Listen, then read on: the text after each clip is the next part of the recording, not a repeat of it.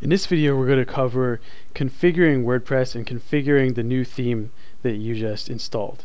Now, configuration is going to be different for each theme, and just my luck, I chose one of the most complicated themes by accident that I've ever had to deal with. But I guess it's good, so I can show you, exactly how to do all that stuff in case you encounter it too. But usually, just so you know, things will be easier than this. But then again, with that said, with this kind of configuration also comes a lot of flexibility in the theme. So it means you'll be able to do a lot of different cool stuff with the theme without having to hire a web designer or web programmer to recode stuff for you. So I've gone through steps 1 through 3 already in the previous videos, like installing the theme and stuff. So step 4, for this theme, we got to set permissions for the TimThumb script. That's just a little program that resizes images, so you don't have to upload different sizes of images on your site. If you have one, then it'll resize it to look great in different places, no matter where it is on your site. So it says, for proper functioning of the script, we need to set permissions for the following files and folders: WP content, themes, brand new, scripts and cache, and then timthumb.php. So we're going to go to iPage control panel, file manager, and then click on the little thing to open, the little plus sign to open WP content, plus sign for themes, plus sign for brand new, which is the one we just installed. And then let's check the permissions set for scripts. He said it needs to be set to 755. Let's check what that is right now. Or what it needs to be, 755. So it looks like it's already taken care of for some reason. Alright, now let's click over here on the scripts folder, open it up, and we see two things: cache and timthumb.php. Let's check the permissions. Timthumb.php needs to be set to 644. It's already set to that, so we don't need to change it. And then cache folder, which is where images are going to be stored, that needs to be set to 777. So we can see it's 755 right now. Let's click the checkbox next to cache, move the mouse up here, and click on permissions and set it to 777. Click change. Alright, awesome. So that's done. Click this little X. Let's see what's next. Theme is already activated. We don't need to deal with that. Let's see. Yes. Okay. As we can see, he has a screenshot in here. Upon activation, the theme would look like this, and that's what we saw in the last video. So let's set up the home page. Alright, so in setting up the home page, there are two options. You can either have blog posts on the home page, or you can create a custom page of full width to set as the home page. By default, your home page will show blog posts. So we'll see how to set up a full width page as a home page. We're going to go to Pages, Add New, and do Home. And I believe in the previous video we already covered that. So let's check to make sure that's done. Yep, looks like I have a home page set there. I want to make sure that there's no other information I'm going to need to enter in here.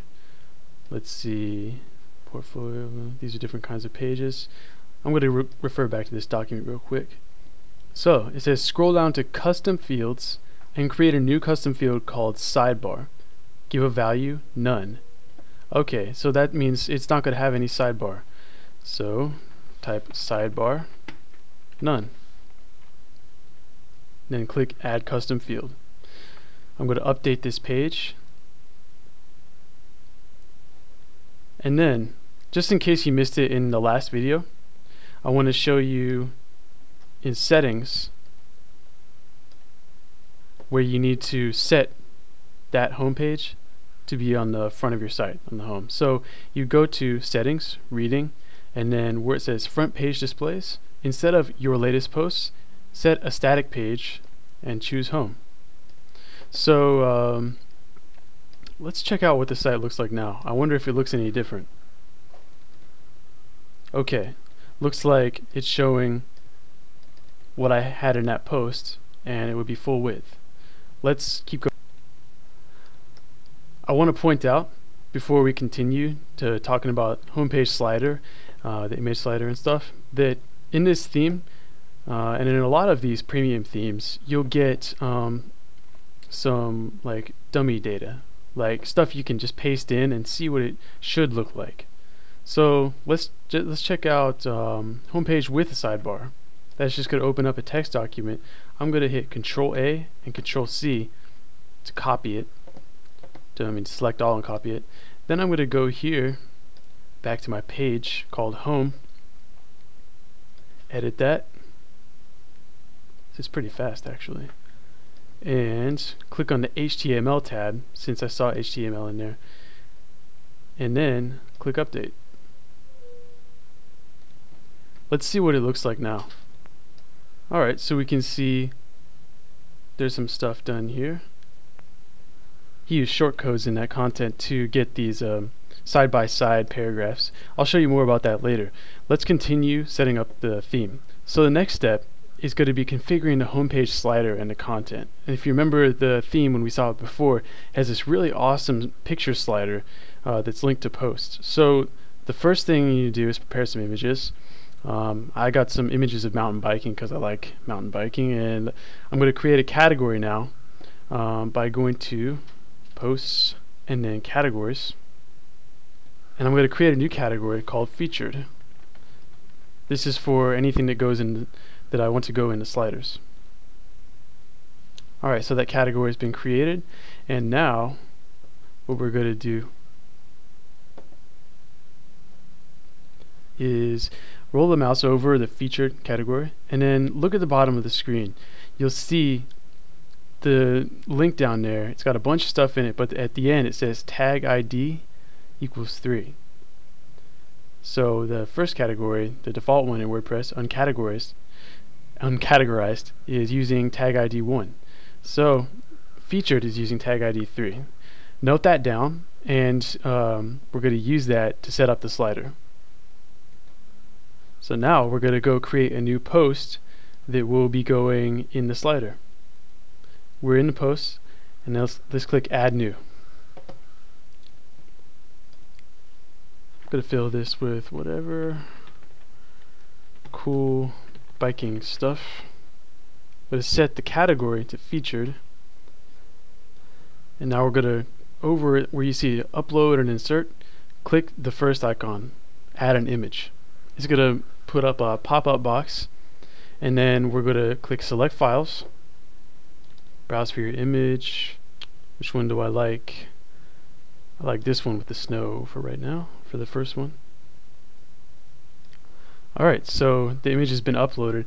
We're not going to click Insert into Post like we would if we wanted to just make a normal post and put the image in there.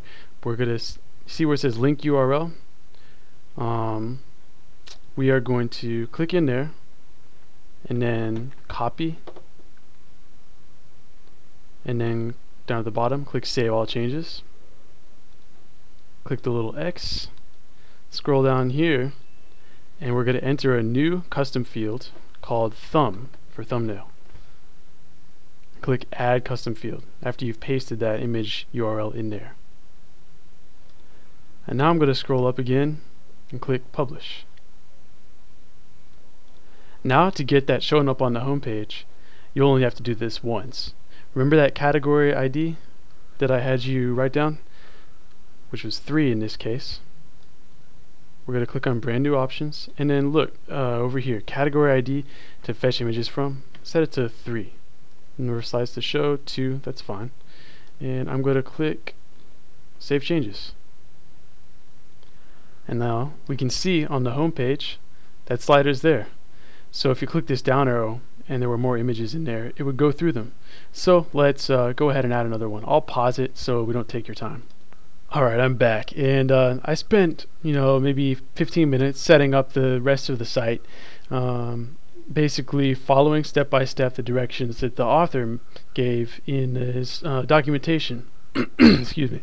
And any theme that you buy is going to have this kind of documentation in it, so you never have to worry about that. I just didn't want to spend all this time setting up the menus, portfolio page, widgets, and all that stuff, because it's going to make the video way too long. And I might make other videos teaching you how to do that stuff, but really this is like the most complicated theme I've ever downloaded, and chances are you're not even going to use it. So I don't want to train you to build a website using this specific theme, because it's almost never going to be this much setup. And they all come with documentation. And as always, if you have any questions, just email me at ian@ipagetraining.com, and I'll make a video about it, and then I'll email you back and let you know it's up, so you can see that training I made for you real quick. It's fun for me, and it's a good experience, and helps me make the site better. So with that said, thanks for watching, and let's go on to the next video.